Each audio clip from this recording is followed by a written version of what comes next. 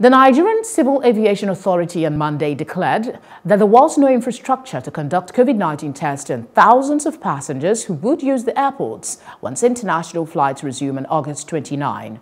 International commercial flights are scheduled to resume at the Nnamdi Azikiwe International Airport, Abuja, and the Murtala Mohammed International Airport, Lagos, on August 29. The flight operations were halted about 5 months ago by the federal government in a bid to stop the spread of COVID-19 through airports.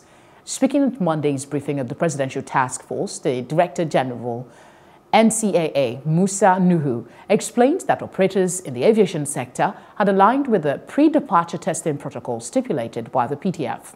The PTF coordinator, Sani Aliyu, had during the briefing stated that about 10,000 passengers will be using the airports daily once international flights resume, adding that they would need to undergo COVID-19 testing before coming to the airports. Reacting to Aliyu's comments, Nuhu said operators in the sector were working assiduously to be ready for the August 29 resumption date.